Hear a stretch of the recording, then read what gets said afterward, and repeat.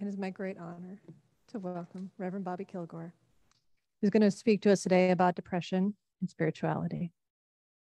A timely topic, I believe. Yeah. You're always here when we need you. It just works out. You're here when we need you. I was going to do one talk about anger, loss, depression, and the use of spirituality and spiritual practices in support of these things.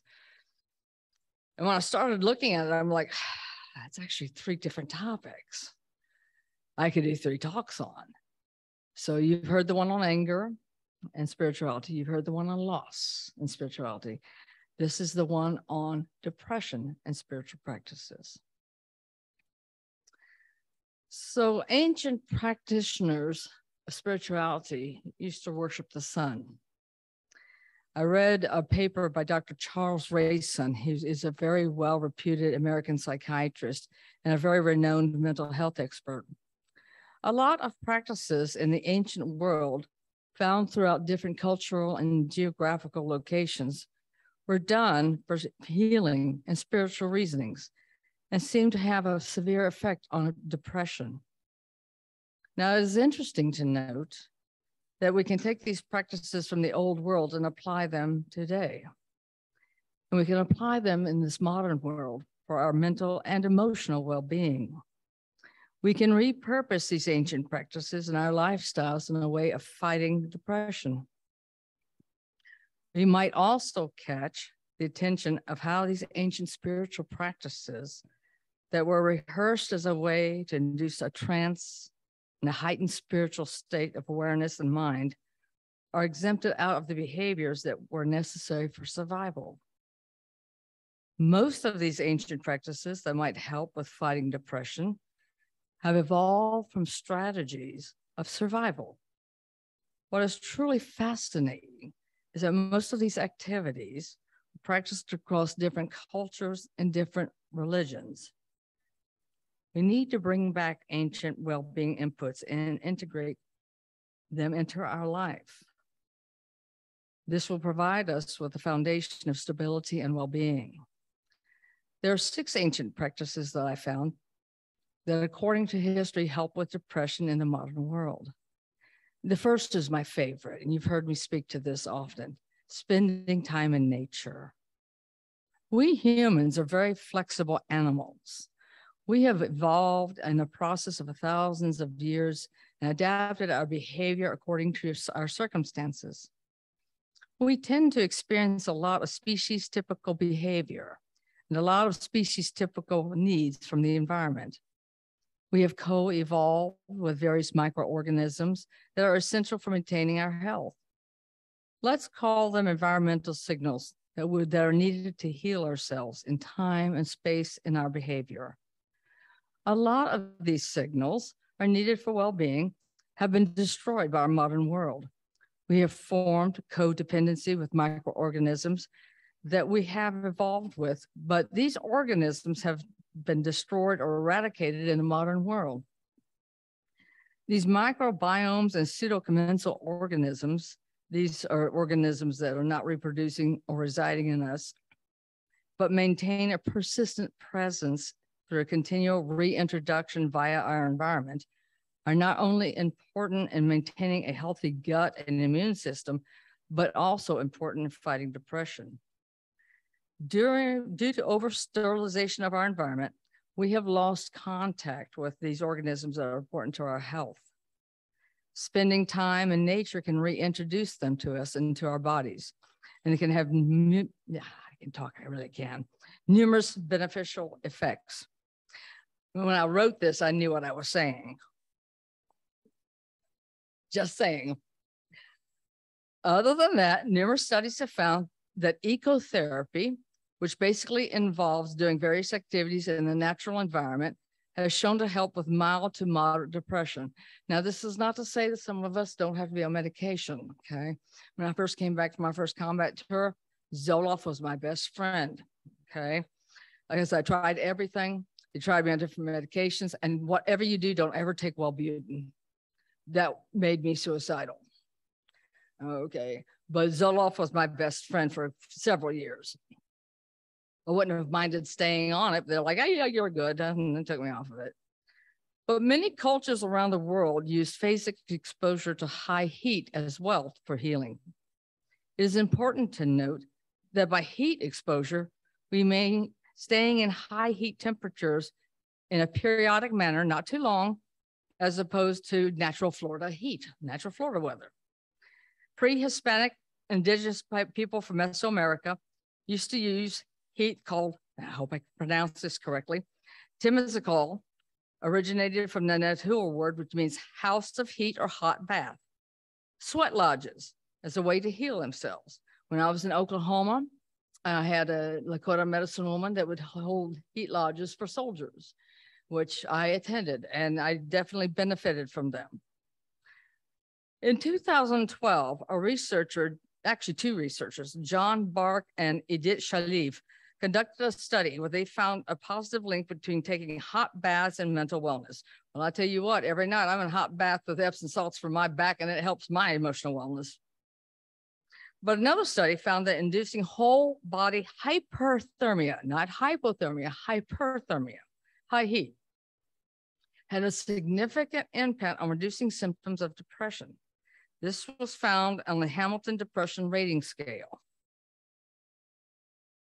Even in Ayurveda and in the ancient texts, they talk about therapeutic hot baths with rose petals, honey, milk, and turmeric as a way to restore balance in mind, body, and spirit.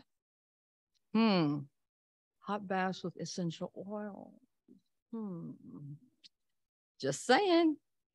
Ancient Greeks took steam baths called laconia, and the water was generally heated by a fire underneath or by hot rocks, heated in the fire and placed beneath the bath. These baths were used to relax and unwind and other various therapeutic purposes. According to them, soaking oneself in lavender-scented water, lavender, just saying, was a way to relax and calm the nerves. I use lavender spray on my pillow to sleep at night. Now, another thing, a lot of people will equate this to Christianity, but actually it crosses all faiths. Fasting. Fasting is a way to cleanse the mind. And it's days without, they say foods and liquids, but I always still drink water when I do my fast. But it's a way to offer prayers to your divine source, but it's done in order to cleanse your body. And almost all religions from the world, both indigenous and world fasting, in almost all the religions of the world, including the indigenous, world fasting has been a key element. Fasting is practiced by many people as a way to connect one's soul to the divine source. Amongst many ancient practices to cure depression, fasting is one of the most explored methods. And almost all of your major religions, be it Hinduism, Christianity, Islam, Jainism, etc., have all specific dates for fasting as a way to get closer to God and as a way to ask for forgiveness for any sins or ill behavior committed. Fasting has very many anti-inflammatory and positive impacts on your metabolism. I'm still working on mine. It clears the brain and mind, awakens the senses, and it also improves your brain functioning. Dr. Dandiel, a neurosurgeon, swears by fasting as a way to improve your mood and cognitive abilities. Fasting also makes you more mindful of your body and you more aware of your surroundings due to a heightened state of brain power. Few studies that have been conducted on animals also suggest that fasting can protect against diseases like Parkinson's and Alzheimer's. It has been established by numbers of controlled studies that by controlling your calorie intake and consuming an anti-inflammatory diet, I love ginger, ginger's anti-inflammatory, hint, hint, hint, hint, hint. It leads to an increase in remission rates and a decrease in peripheral inflammation signs and signals. The results have also indicated an improvement in the range of depressive symptoms, from depressed mood, cognitive difficulties, and irritability. These spiritual ancient practices can work for just about curing depression. Now, the text I came across says curing depression. No, I'm sorry. It may help depression, but it's not going to cure it. Everybody has a certain amount of depression, especially this week with everything going on. Now, this I found really interesting because what did I do a lot of in the military? Running. And in the Marine Corps, I belonged to the 100-mile club because I ran 100 miles about every 3 weeks. Many cultures have used rigorous or long-distance running to induce a sort of powerful spiritual state. In many cultures and religions, long-distance running is considered to be an activity that can clear your mind of unwanted thoughts. It works. It makes you more spiritual, and it gives you a feeling of a trance. I know when I used to run, because I can't run anymore, at first I started just running in the morning with my units. But then at the end of the day, after all of the stresses of the day, I found myself putting on my shorts and my t-shirts, my tennis shoes, and going out for a run, which began with 1 mile, ended up 5 and 10 at night. Because the sun was setting, it was cool. I could run through the woods with the trees and smell of nature. And I just felt better. I slept better at night. Now, as many of you know, we have the Buddhist congregation, which moved down from Kilgore down to here. And my research is very interesting because the Tibetan Buddhists practice long-distance running. There is a concept of achieving Buddhahood in one's lifetime or enlightenment. The best way to come closer to the mind state of Buddha is running to the point of exhaustion, according to these Buddhists.